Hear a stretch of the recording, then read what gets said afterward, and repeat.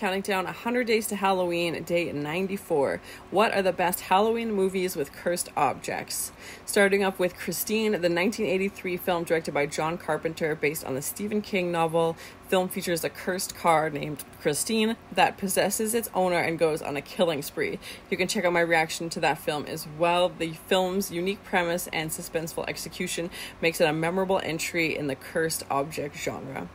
Next up, Sinister, 2012, starring Ethan Hawke. I watched this one recently. You can check out the reaction video, and it's terrifying. Very dark, very well done, but just still haunts my dreams to this day. I really love the concept. It's a true crime writer discovers a box of home movies depicting grisly unalivings in an attic of his new home. He investigates and realizes these films are linked to an ancient curse that puts his family in danger. The cursed home movies and their disturbing content create a haunting atmosphere. There is a demon involved with these objects, and terrifying.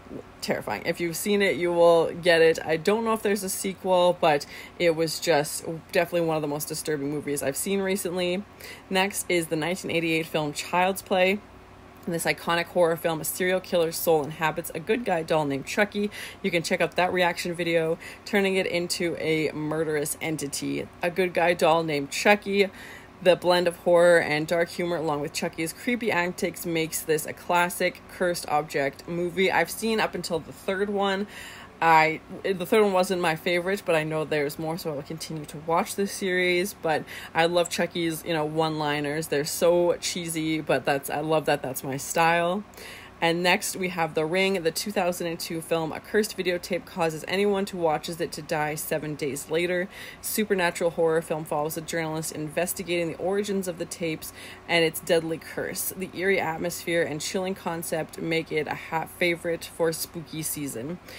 I avoided this one for a long time. You can check out the reaction video, but I remember when this came out when I was younger and I was so scared of it, and then it definitely lived up to the fear when I watched it.